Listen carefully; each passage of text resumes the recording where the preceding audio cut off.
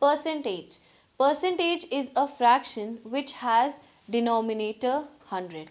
So any fraction that has denominator 100 can be known as the percentage. So you can write the fraction having denominator equal to 100 will be known as the percentage, right?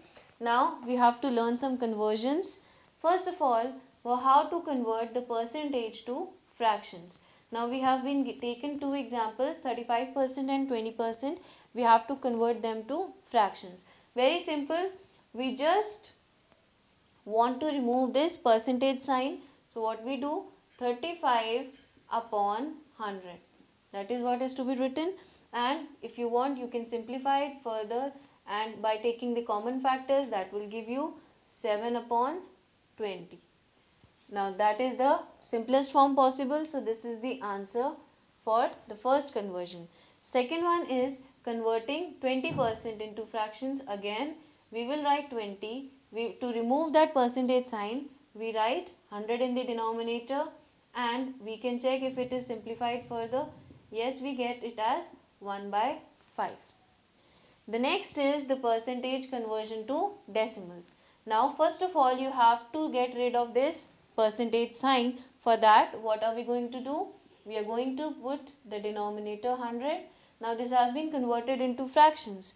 Now as we know, the decimal, this is known as a decimal fraction because it has a denominator in the powers of 10.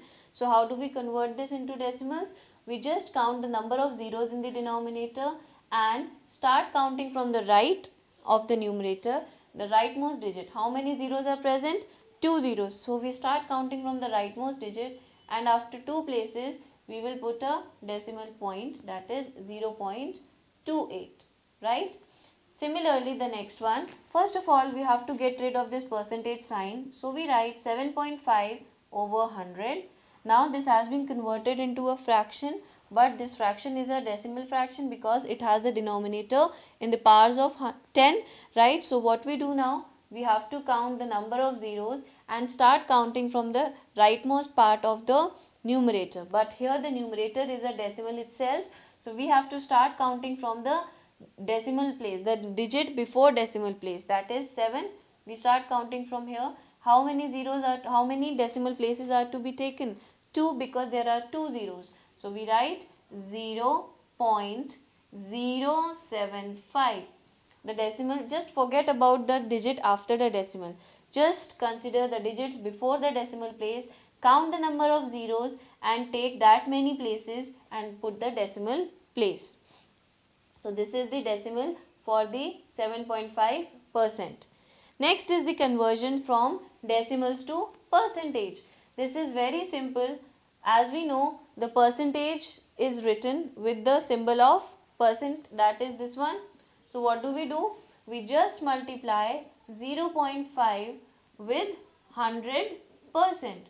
What do we get? When you multiply these, you will write 4, 5, 2 zeros, and the 2 decimal places are to be put. So we start counting from the rightmost part and put the 2 decimal place and make a percentage sign. That leaves us with 45%. Understood?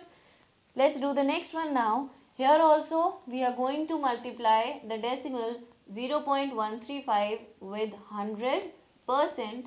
By doing this, we would get 13500, and 3 decimal places are to be put. So we start counting from 1, 2, 3 and put a decimal place over here, making your percentage sign.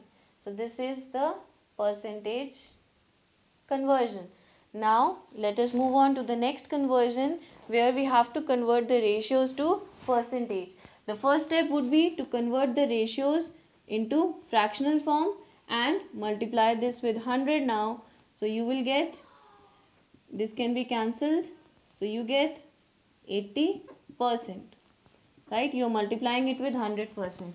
Similarly here also, first convert it to the fractional form and then multiply the fraction with 100%. So what do you get? You can simplify this and get 10, and here we are left with 30%.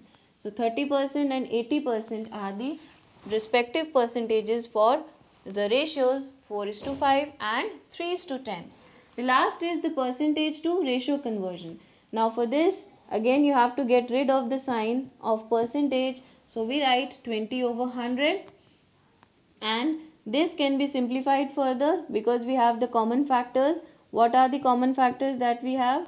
We have 20 for both.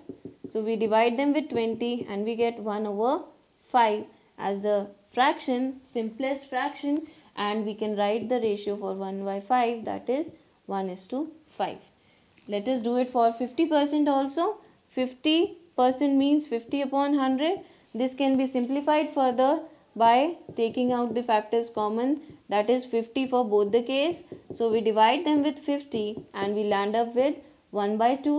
Now 1/2 is the simplest form, so we write it in the ratio format of 1:2. So this is how conversions are done from one form to the other form.